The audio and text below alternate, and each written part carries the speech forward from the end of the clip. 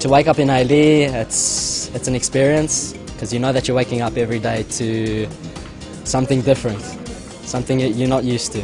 Came here for a couple of days to try it out.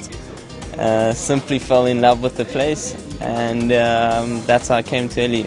In Bnei David, there's various things that you pray for, especially because you're coming from a background from South Africa and all your family's there and everything. So you do pray for your family, you pray for people in the army, people that you've met, you pray for Am Yisrael already.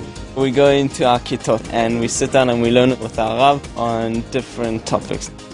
Then we get split up into chevrutot on all topics, Zionism, Judaism, Emunah, really beautiful topics that mean a lot to me. Generally, there's madasim at night. Madasim is very hectic working, physical working, where we get pushed so we can be ready and do the best we can in the army.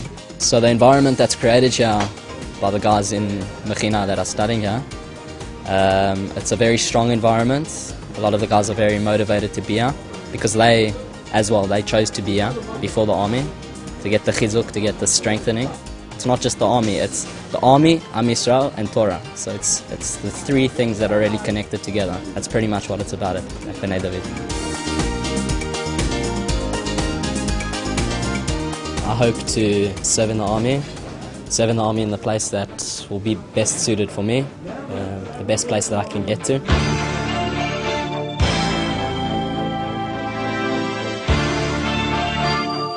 We're currently actually in the firing range for Shavua Neshek for our gun week, and we're here to understand and to learn more about the M16 short as well as the M16 long, where we will take this knowledge and we'll use it for the army for the later years in life, as well as we're going to use it to protect the residents of the Ali settlement.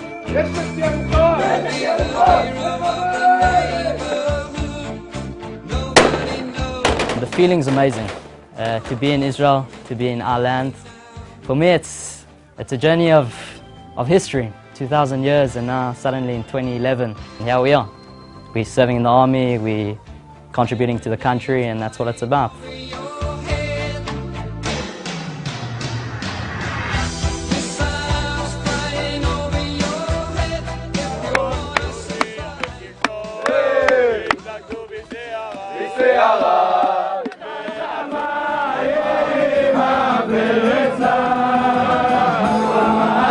I'd personally like to see myself continuing that service in a different light, in studying in Israel, begin a family, and build a home in Israel.